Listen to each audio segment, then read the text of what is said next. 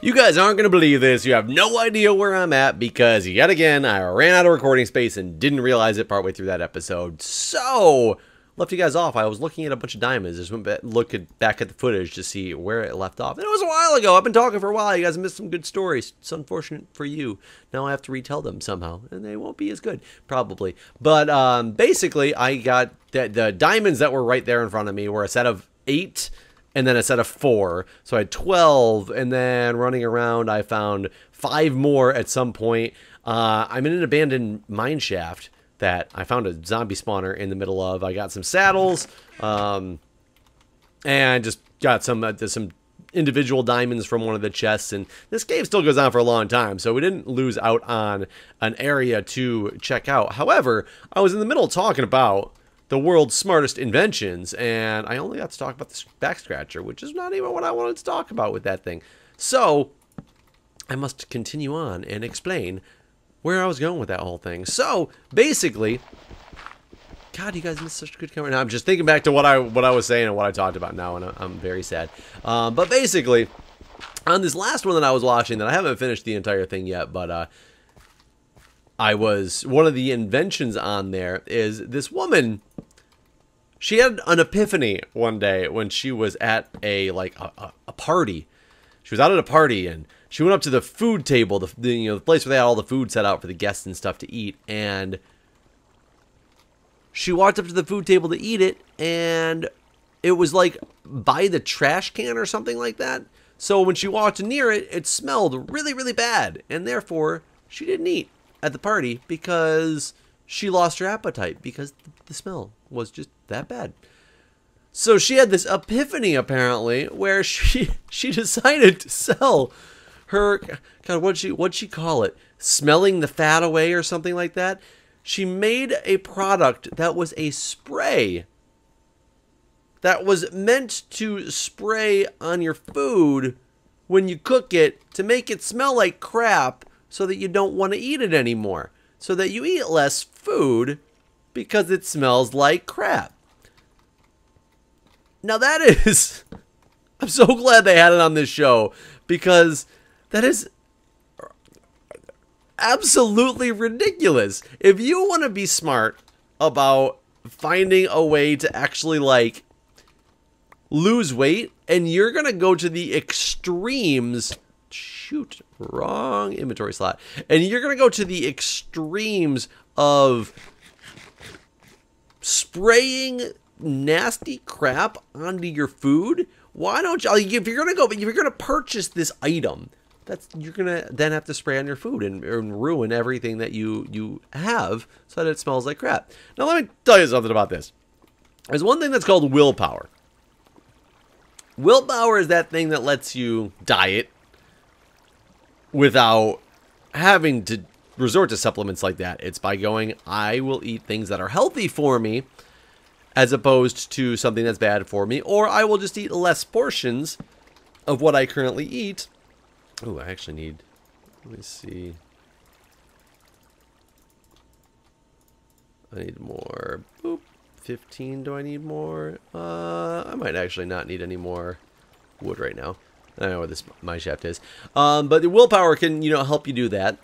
Or you do things like, if you don't have willpower, you're going to end up getting those pills that make your appetite less so that you physically can't eat anymore because you get really full, and that will help. That's like an assistant to willpower. When you're going to the extremes that you're actually going to put something that tastes like crap onto your food so that you stop eating it, why wouldn't you just save your money on that product? Because you're ruining it. So it's not like it smells so good and you want it so much and now you're just too full because you had an appetite suppressant or something like that.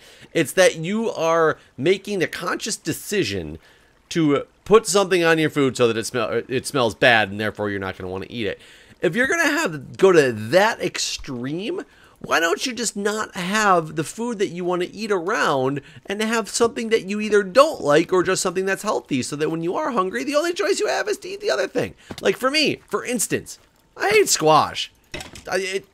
Anybody who likes squash, you're crazy. It's like slimy, it's stringy. Like, why? How is anything appetizing that's stringy? Like, I don't even get it. It tastes like crap too. Like, I don't know anybody likes squash. Julia loves squash. She gets mad at me all the time because she's always wanting our side for dinner or something. She's like, how about I cook a squash? And you know, honestly, it's funny. She multiple times said, how about we cook squash for the side? And I'm like, you know that I hate squash. And she either will cook it anyway, or she will even cook dinner and make that as the only side and tell me, not joking, but with the thought like, oh, I got us some squash for a side, so that's what we got to go with our, you know, chicken or something like that. And I'm like, Julia, you know I hate squash. And she's like, oh, you do? Like, this is multiple for like many. Hi, buddy. I thought you fell down.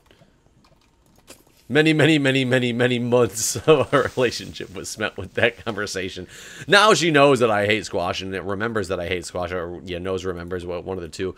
And she says it as a joke all the time, but it's not, you know, real. It's a joke now, which is good, because if she still didn't remember, it'd be a little bit of a problem.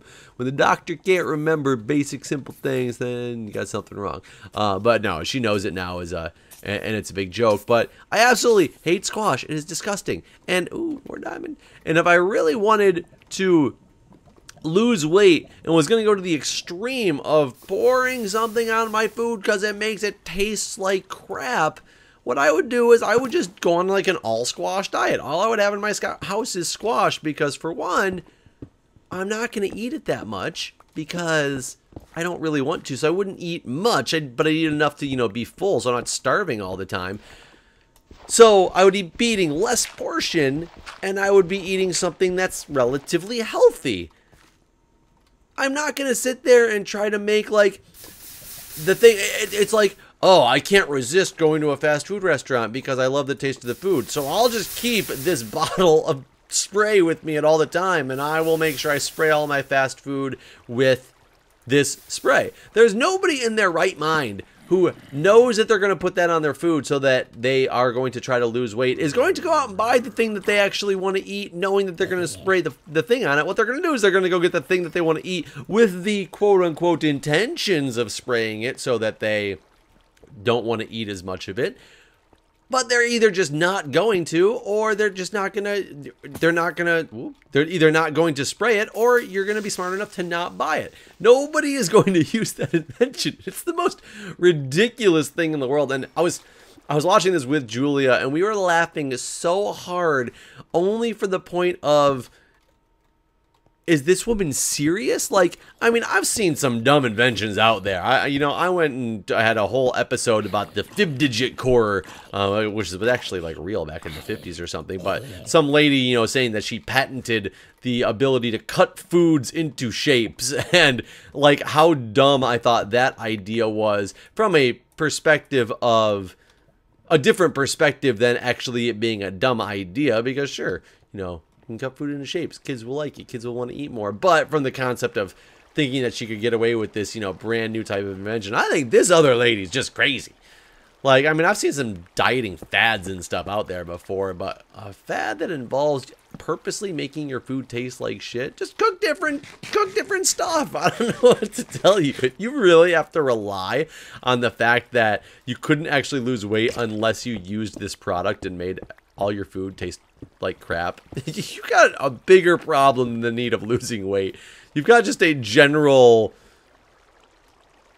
life problem of not being able to follow through on anything. And no offense, but if that's the case, you're probably not very successful at what you do in life either. Because if you can't follow through on basic, simple things without the help of I'm not saying that people don't get help. I'm just saying they get smarter help. Like, if you're actually going to be somewhat successful, you get smarter help. You don't get help like that. Like, I don't even know what to say. I'm sure I've offended many people out there. I'm sure I've offended the people out there who... That was lava one day, I'm assuming. Not some irregularly shaped dungeon. Yes, it must have been. So, how high up did this lava come from? This is a very strangely generated cave. There's no question about that. It's like a lava staircase from all the way up. Ah, there it is. From all the way up there. I don't want to go up there yet. I'm not done down here. I've sadly been in this cave for probably like 2 hours now, and you guys are only catching a small portion of it. Not that I recorded for 2 hours before, but between, you know, the recording I did that is now gone, so you guys will never see it. I covered the basic points of what I talked about, though I went into some other topics as well that I don't even remember how to segue into them, trying to do it from memory. So I guess we're going to lose out on those additional topics, but I still hope you guys enjoyed this episode. We did some caving, we did some, you know, technical stuff at the beginning, and we talked about stupid people and stupid inventions. Anyways, guys, I'm going to stick around this cave for a little while because it is a full cave. Lots of stuff still in it to explore, I think. And I will see you guys in the next episode.